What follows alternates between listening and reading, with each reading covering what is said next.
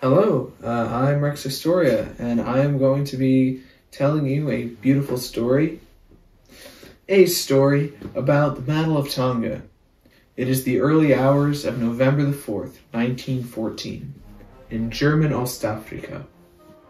Two men stand watch in the jungles as they see hundreds of British soldiers exiting their landing craft. Their names are Ernst Melker and Alimu Rashidi.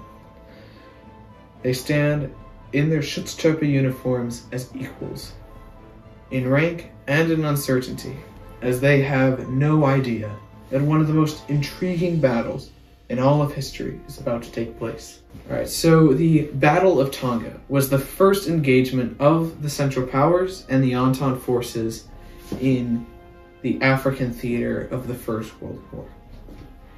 So this battle was immensely important to the success of the African theater, to the Germans, and is an important case study into the importance of training soldiers and planning in an operation. In short, the Battle of Tanga was an immense failure of the Indian Expeditionary Force B, and will go down in history as one of the worst British defeats ever.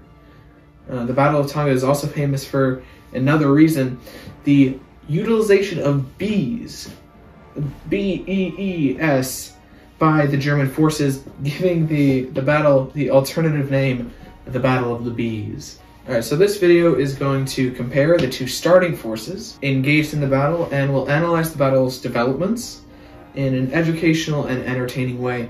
But without further ado, the Battle of the Bees. So the German SgtPancake, which is protection troops in German, was the colonial defense troops, right? These soldiers were in charge of protecting the colonies and were staffed with well-trained and educated German officers with African Askari soldiers. German African Askari soldiers were actually very well paid compared to their Entente forces, and there was actually room for promotion and rank progression even for the black Askaris.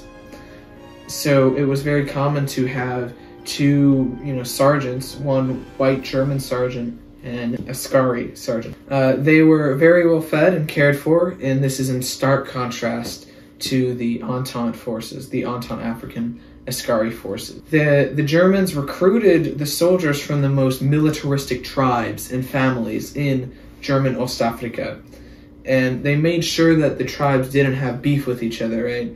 So there was no place for tribal squabbling within the SgtPancake, and this ensured that every soldier was loyal to only his brothers, the command, and the Kaiser. The Askari training was tough and extensive, but this ensured that they became masters of their terrain. The Askaris trained to weed out the weak, and intense German discipline was stressed in every Askari. Due to the difference of languages, the officers and the Askaris made attempts to learn each other's languages, and they communicated by bugle call. The SgtPancake was constantly putting down revolts and combating banditry, and thus the SgtPancake was very experienced in bushranging, because they were always fighting, always keeping at the top of their game. The soldiers of the SgtPancake constantly trained and were very experienced. About 2,700 Germans were eligible for service in German Ostafrika. Most of these people were in shooting clubs, and the colonial police were also reserves.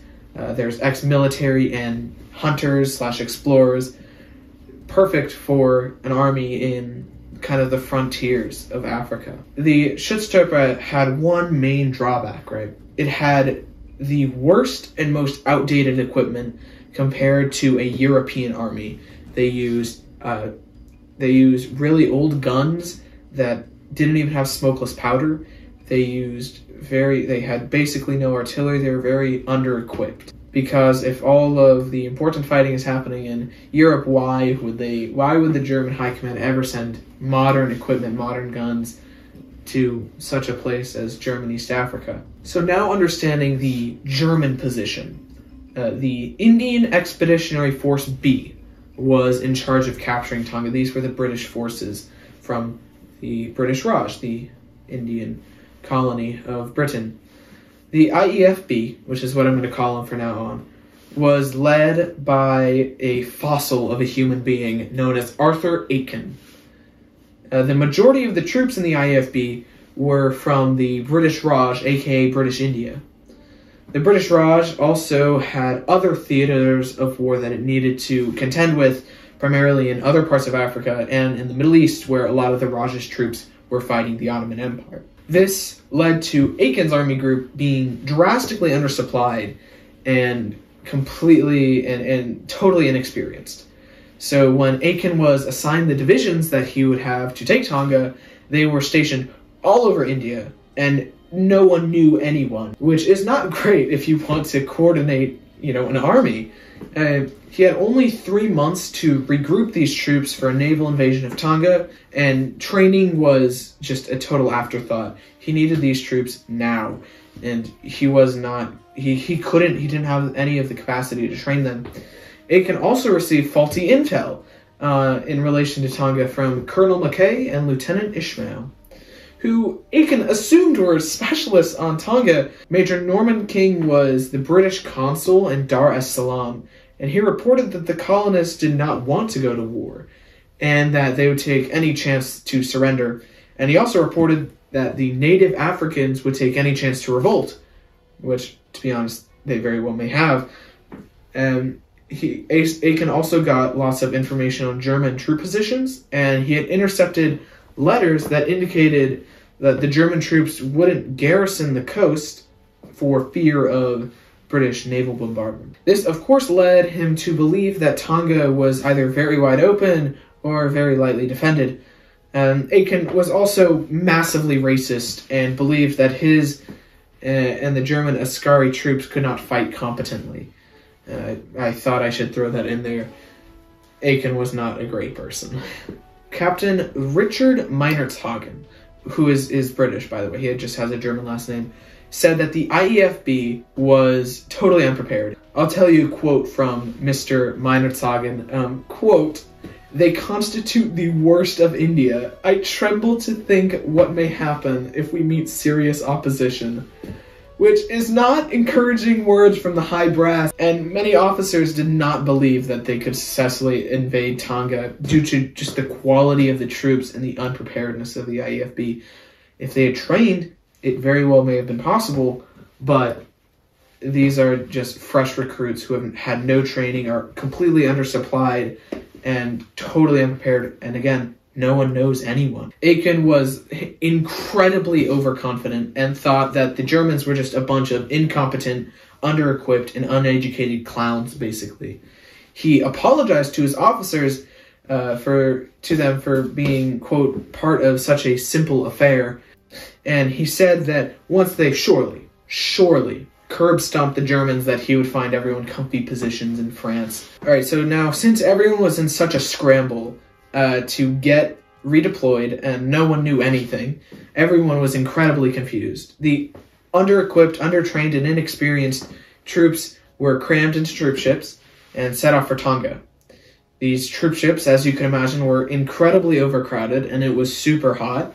Also, India isn't exactly the most seafaring nation, so for many Indians, this was like the first time in the sea, in the open ocean especially, so seasickness was incredibly common in the ranks. Alright, so now we understand the absolute state that the British troops are in. The British did have one advantage, and that was numbers. They did outnumber the Germans quite a lot. I'm not sure of exact numbers, but it was a pretty hefty ratio. Tonga itself is a very jungled peninsula with very dense undergrowth. The port of Tonga was too small to dock really large ships, and Tonga also had a direct connection to the Usambara Railway. Although more reinforcements were incoming, only one German platoon was on Tonga to resist the first British wave, and then 16 ships anchored off of Tonga at 0450. Aitken first needed to alert the Germans that the Treaty of Berlin was void and that the British were going to attack the colony. The Treaty of Berlin was a treaty that basically said that colonies are not going to be a part of the war to reduce bloodshed. the British decided to break this. It is unlikely that there was going to be a war between Germany and Britain and France and all of these colonial powers without colonial intervention. So the Treaty of Berlin was very idealistic in assuming that they didn't want to fight. So the HMS Fox was dispatched to alert the governor of Tonga, Dr. Orisher, and ask him to surrender. However, the HMS Fox was stuck because of fear that the Germans had mined the harbor. So Dr. Orisher took a dinghy out to meet with the captain of the Fox. The captain of the Fox, Francis W. Qualfield, gave the Germans 2 hours and 30 minutes to give their response before the British would attack. Dr. Orisher was threatened to be shot if anything happened to the Fox, and when asked if the harbor was mined, he didn't give a clear answer, and the governor was threatened to be shot again. So we're off to a great start for the British troops. Alright, so the governor was no fool. He decided to call the great commander Paul von Lettow-vorbeck, who I have made a video about already and is great, and you should absolutely watch it if you haven't already. And Lettow-vorbeck ordered the garrison in Tanga to dig in and hold out for reinforcements. The civilians of Tanga were evacuated, and in 2.5 hours, Dr. Orisher joined the ranks of the platoon defending Tonga. The nearest Germans were a 4-hour march away, and they set off immediately. The British actually gave the Germans closer to 3 hours, so at 10:45, when there was no response from the Germans, the Battle of Tonga began. Alright, so the British plans. It was not a lot of plan, but there was Beach A, B, and C. But C could not be used because the Fox spaced and forgot to check if it was mined. Beach B couldn't be used because the Fox gave intel reports that thought that the Germans had already ranged out their artillery, and if any troops landed there, they'd just be smoked by artillery. This left Beach A, which was small, muddy, and swampy. The Fox could give reconnaissance support to Aiken, but communication was very, very slow because the two spaced and forgot to put a liaison officer in charge. So we're really just firing at all cylinders in the British High Command right now. Alright, so finally at 1740, Caulfield had finished minesweeping, and 20 minutes later, the first landing craft of British troops disembarked. It is very difficult to describe the total disorganization of these troops, but everyone was super confused, and if the Germans had any form of resistance directly on the beach, the slow-moving and disorganized British would have not fared well, to say the least. Luckily for the British, the Germans did not wish to meet them directly on the beach, and instead took defensive positions a little further inland in the thick, dense vegetation. So now at 22:30, the initial British forces hit a coral reef and had to exit at chest-high water and waded onto the beaches. It was not looking good for the British coming off the bat. The forward German scouts saw this absolute skullduggery unfold and informed Lettow-vorbeck, who started to head over with a few battalions of his own to reinforce Tonga. This I must mention because it's too funny not to. Lettow-vorbeck's Askari troops, morale was very high. Not because they were going into battle and thought that they were going to win, but because traveling on the railway is really fun and always a great delight. Alright, so at 02:30, we are late into the night, the 13th Rajputs and about 4th, 6th of the companies of the 61st Battalions were ashore. At 04:30, Brigadier General Tighe, who is British, ordered the machine gun elements of the 13th Rajputs to move up and take the telegraph office and the jetty. The Indian troops were totally unequipped, untrained, and demoralized. They also had no experience in the African bush, and it was a slaughter. At 05:15, they reached the town of Tanga, but came under very heavy fire from the 17th Feld Company, which was extremely well dug in. They also had to cross an open field, which was a death sentence, so no one dared push further. At this time, reinforcements from the 61st Pioneers should have been able to reinforce in the battle, but had not even disembarked from their ships yet. The British officers attempted to exercise their numerical advantage by opening up a firing line. However, when they tried to expand this firing line, they would always come under heavy machine gun fire, and the Indians completely refused to move out any further. This scene was described by a British captain I mentioned beforehand, Richard Meinertzhagen, quote, "Our British officers behaved like heroes, but none of them had a chance, with our men running like rabbits and jabbering like monkeys." Again, not very good things coming from British High Command. At 0630, Lieutenant Merensky had a 4-mile march to Tanga. The 17th Feld Company was at its breaking point and had very little ammo, but it held on stubbornly and waited for reinforcements. An hour later, Merensky's detachment arrived at Tanga and relieved the 17th Feld Company, and continued defending. While this was all happening, at 0630, the Fox completed its minesweeping of Beach B, so the 2nd Loyal North Lancashire could move in, but Tighe was worried. He was not sure if his troops could hold on long enough for the 2nd L&L to land if the Germans counterattacked it. Merensky seized the initiative and counterattacked. The 61st Pioneers were scared of the machine guns and broke instantly.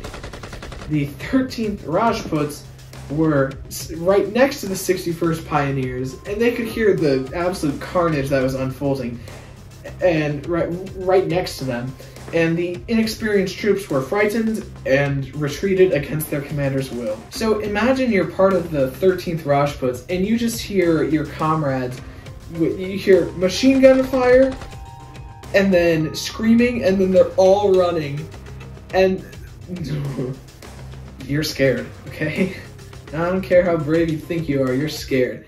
And they all retreated against their commander's will.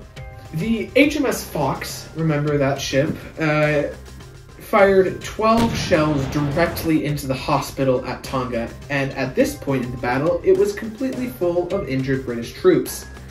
The commander of the Fox did not want to shell the hospital, but he spaced again and forgot to put forward observers, so the captain was just blind firing into Tanga, trying to hit anything that looked important. I should also mention that the hospital staff of Tanga did stick to their Hippocratic oath and treated you regardless of what uniform you had on. And they did their best with what little supplies that they had. Alright, so it's nighttime now, and this is a very successful day for the Germans.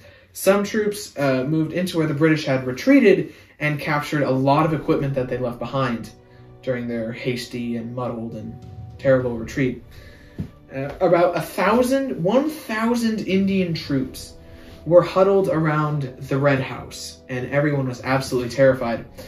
Seeing the absolute state that his men were in, Aiken decided that he needed to switch them out for fresh troops. Neither General Tighe nor Aiken would order any reconnaissance for the rest of the day. Aiken also then ordered the rest of the infantry to come ashore, except for the 28th Mountain Battery, which was positioned on the deck of the Bharata. I must stress that Aiken never ordered any reconnaissance at all. So now the 27th Bangalore Brigade finished landing at 0930, but Aiken delayed the attack so his troops could have brunch and not fight on an empty stomach. Commander Baumstark, the German Commander Baumstark, was unaware of the sad condition of the British troops and did not counterattack. So he retreated from Tanga so his troops could rest. This means that the entire town was left wide open, and since the British never ordered any recon, they didn't know that they could have taken the town with absolutely no resistance. At this time, German reinforcements started arriving, and Baumstark explained the situation to Paul von Lettow-vorbeck. Lettow-vorbeck then got onto his bicycle and personally started gathering reconnaissance. I don't know how he could pedal with his massive testicles, but that's beside the point. So once lettow-vorbeck comes back from his little bike adventure, he orders the fresh German units to garrison Tanga again.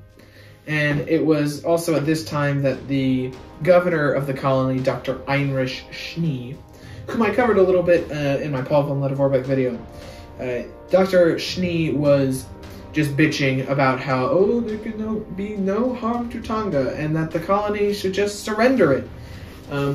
Lettow-vorbeck said no to this kind of stupid order, and replied with the quote, "To gain all, you must risk all," which is such a Lettow-vorbeck quote. I love it. The British got into position to attack German defenses and attacked the German flanks. The HMS Fox and the Barata attempted to provide naval bombardment, but because there was absolutely no fire support communications or forward observers, the naval bombardments did absolutely nothing except probably blow up some poor toucan's house. From 1200 to 1400, the IEF pushed up 2 kilometers through tough jungle terrain and constantly skirmished with the SgtPancake.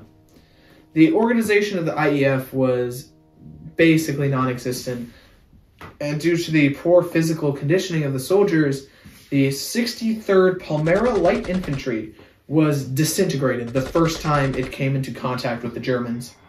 The 98th Infantry was in close proximity to the Palmyra Light Infantry, and when they heard a burst of machine gun fire and then hundreds of men screaming and running for their lives, the 98th totally collapsed and everyone ran.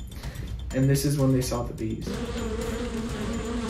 Multiple hives of African bees swarmed after the British and Indian soldiers, stinging everyone in their sightline.